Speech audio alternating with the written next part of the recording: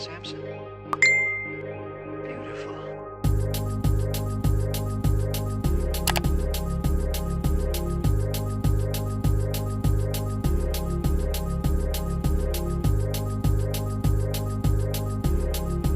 Getting started with supplies, you're going to want 2.5 to 3.5 yards of sweatshirt fleece, or any stretchy fabric will do. And you can use thick or thin stretchy fabric depending on the weight of the sweatshirt you're trying to make.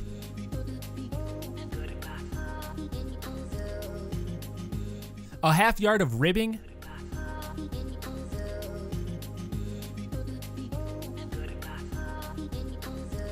Two eyelets, and these can be any size.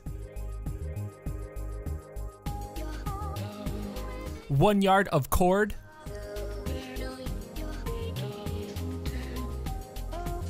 Two cord stoppers.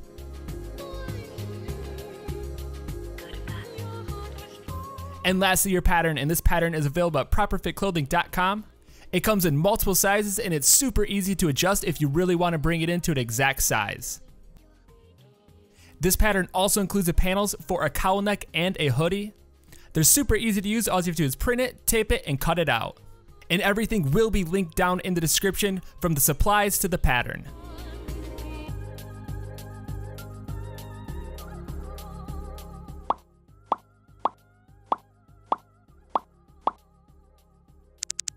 After cutting out on the fold, you're going to want to end up with one front panel,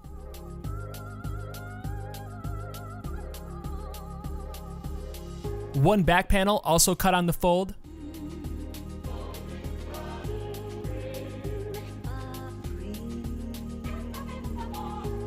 two pocket panels, two hood panels cut on the fold,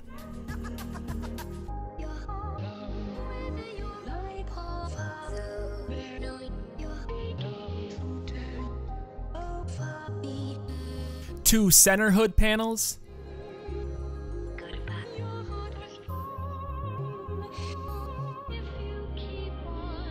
and lastly, two arm panels.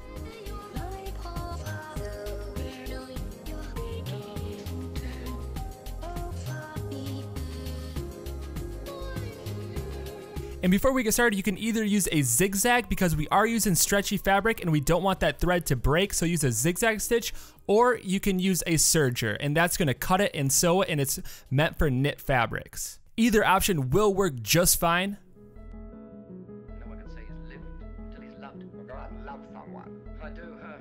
Getting started with assembly, we're going to grab both your pocket panels, place the right sides together, and we're going to stitch both the side edges at a 1/4 inch seam allowance. And we're going to be sewing this entire pattern with a 1/4 inch seam allowance.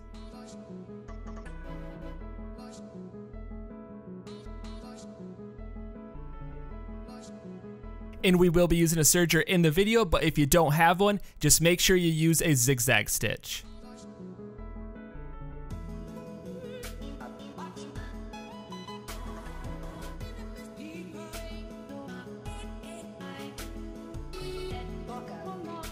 And when it's sewn together, go ahead and flip the right side out. And once you have the right side out, we're going to be sewing off the top and the bottom edge.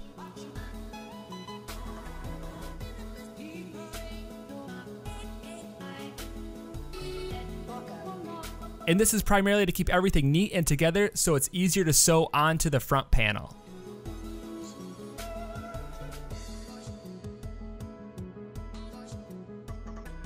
And we're going to be adding a top stitch on both sides of the pocket opening.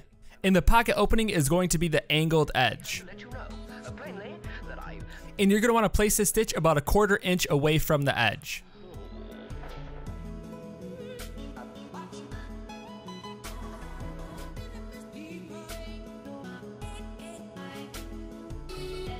Next, we're going to grab our front panel, and we're going to line that pocket up with the bottom and in the center of that panel.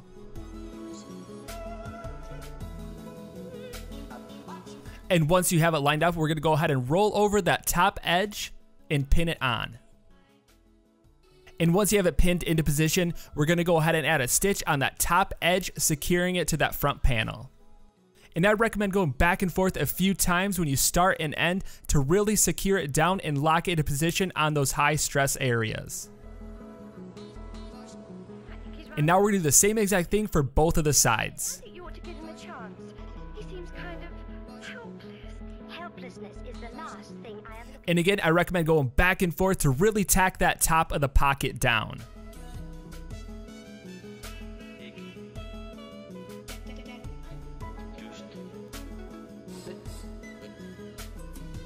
Next, grab your center hood panel and your hood panel, and this is just gonna be one side, and we're gonna place that center hood panel on the top edge of that hood. Place the right sides together, and you can pin it on from the front all the way down to the back. And once you have that pinned into position, go ahead and sew all the way along that top edge. And since I'm using a serger that has a cutting knife, I'm not going to be adding pins because I don't want to get that caught in the machine. Rest of our lives? Yes. You mean marriage? Of course. You've got a nerve. Once you have that sewn onto half of your hood panel, we're going to flip the other side of the hood panel around with right sides together and do the exact same thing. Line up those front edges and sew all the way along that top edge. What's your answer? You take my breath away.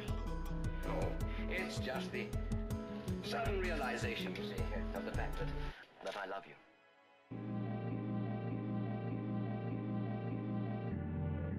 And now that you have one done, you can go ahead and flip the right side out and check it out, see how it looks.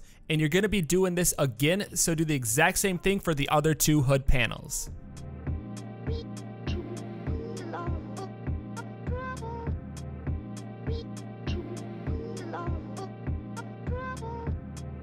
Now that you have both of the hood panels complete, keep one right side out and one inside out. Place them inside each other with the right sides together.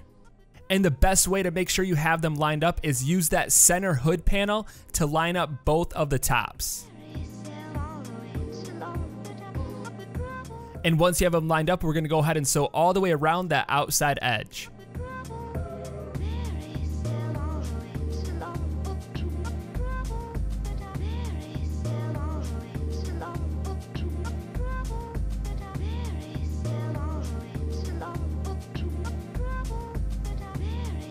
And once you have it sewn together, you can go ahead and flip the right side out.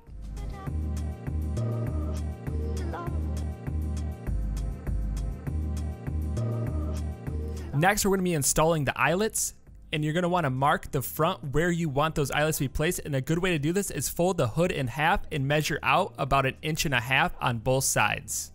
Once you have your markings, you can cut your holes and add your eyelets. And make sure you're only cutting through the outer layer because you're going to want them on the inside of that hood.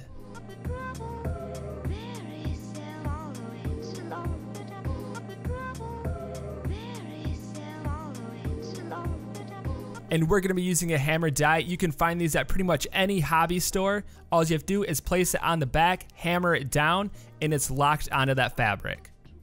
And the biggest thing here is just make sure you only add these onto the outer layer. Now we're going to be adding a top stitch all the way around that outside edge and under those eyelets.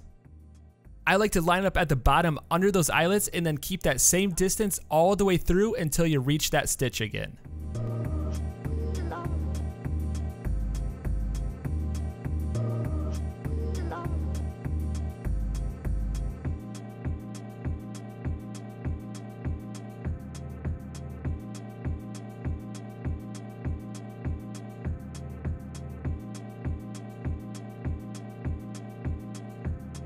And the last step for the hood is we're going to be closing off that bottom edge so it's easier to attach onto the main body. So make sure the layers are lined up and sew all the way around that bottom edge.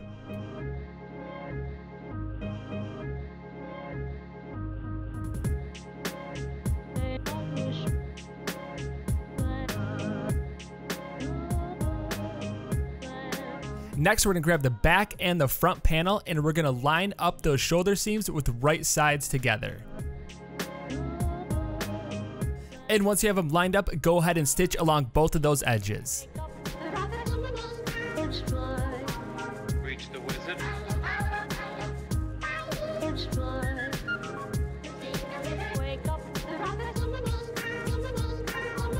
Reach the wizard. Now we're going to be adding the arm panel, so go ahead and mark the center of that arm panel and line it up with that shoulder seam. And I recommend pinning this on before you start sewing. And again, once you have it pinned down, go ahead and sew all the way through.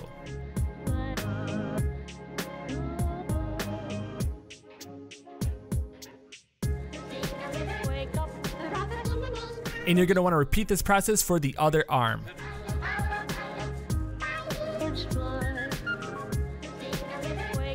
And now that you have both of the arms sewn on, we're going to be placing the right sides together and lining up those side seams. And a good way to do this is line up the bottom, the middle arm seam, and the outside edge of that arm. And once it's all lined up, we're going to sew that entire edge from the bottom all the way through that arm. And again, repeat this process for the other side. Well, I'm told it means going along, listening to all the things you can't hear, and not bothering.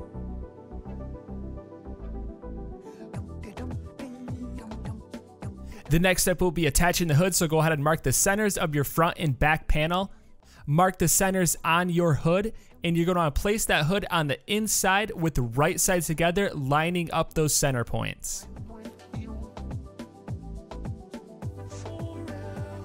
And I recommend pinning it so it stays centered, and once you have it pinned together, go ahead and sew all the way around that neckline.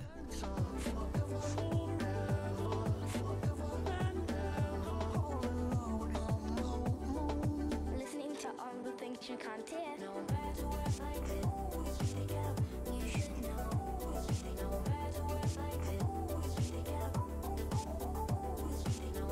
And I recommend pulling that hood out just to make sure all the edges are sewn together. Next, we're going to be adding the ribbing, and this is total preference. We're going to be cutting ours at 4 inches and fold it in half, and we're going to have it about 4 inches shorter than the width of the actual hoodie. This is going to allow it to stretch out and pull that bottom back together and cinch around your waist. You can make it shorter or wider. It's totally up to you and how much cinch you want at the bottom of your hoodie. And once you have two pieces sewn together, go ahead and roll the wrong sides together on top of each other, and then we're going to place it on the inside of that hoodie with the right sides touching. And what we're going to do is line up the side seams of the ribbing with the side seams of the hoodie to make sure it's centered. And keep in mind, as you're sewing this, you are going to have to stretch it into position as you sew. So I recommend pinning both of those side seams and stretching and sewing 1/2 at a time.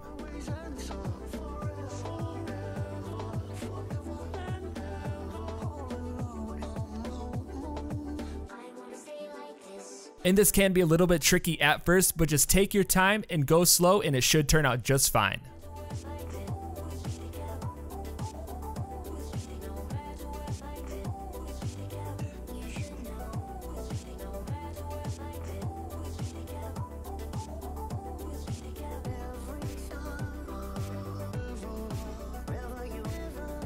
And as you can see, the ribbing is pulling together the bottom of that hoodie to make it a tighter fit around the waist, and you can go shorter and make it more fitted if you want to.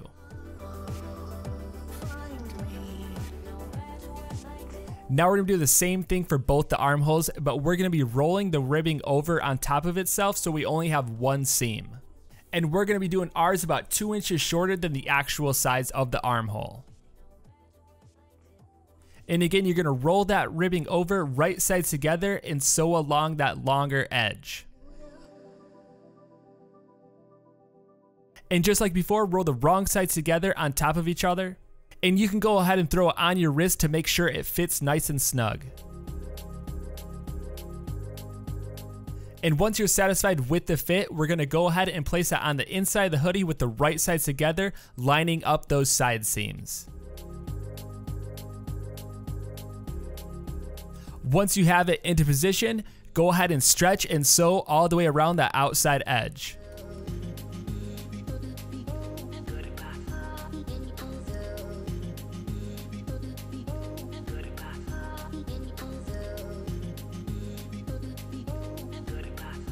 Now that the ribbing's all on, flip the right side of the hoodie out. And at this point, I like to check the ribbing to make sure all the layers got sewn in. And the final step is to add the cord as a drawstring. And there are many ways to do this. I find the best is to use a safety pin. And finally, to finish it off, add on your cord stoppers. And they come in so many different styles. Find some cool ones, add them on, and make your sweater look unique. They're super easy to add. Just squeeze them together, feed the cord through, and you're good to go. And there you have it. Your hoodie is complete. Thank you so much for watching. Be sure to like, subscribe, comment, let us know what you think. We're going to keep the videos coming at you, so we'll see you next time.